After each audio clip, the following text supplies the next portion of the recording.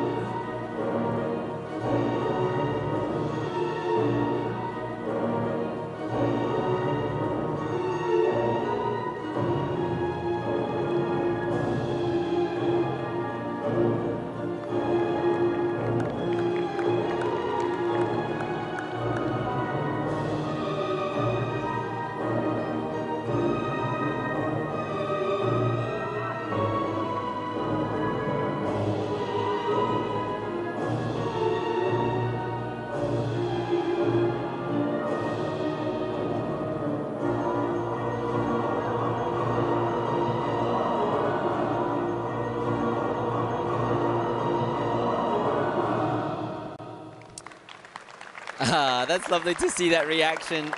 Zhang and Huang won last week, but this team of Zhang and Feng are significantly younger, and yet they have possessed similar quality. Watch out, world. Yes. Next generation. Pair skating in China is just getting some depth here and some quality on everything. I mean, lots of growth yet to come here, but you can clearly see this country and this discipline, they're on a mission. And it was interesting because there's been a changing of the guard in regard to the coaching of Chinese pair skating, and I didn't know if that would see a drop off in the quality, and yet Yang Ding and the combination of Wenqiang Sui, the Olympic champion as choreographer, has certainly showcased this season in the first 2 Grand Prix events in the juniors some greatness. There's the twist, triple twist, good catch. This is in a level 2, so missing 2 out of the 4 features, but good. I think it's the first GOE. triple twist we've seen as well. Yeah, I think there was one others actually. And here's the double axles.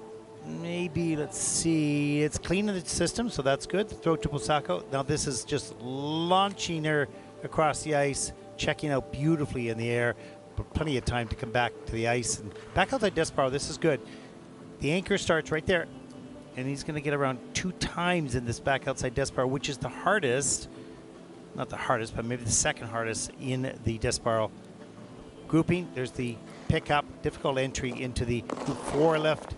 The change of position, good flow across throughout these turns here. You're watching in slow motion. That change of position and the release on the hold was very quick.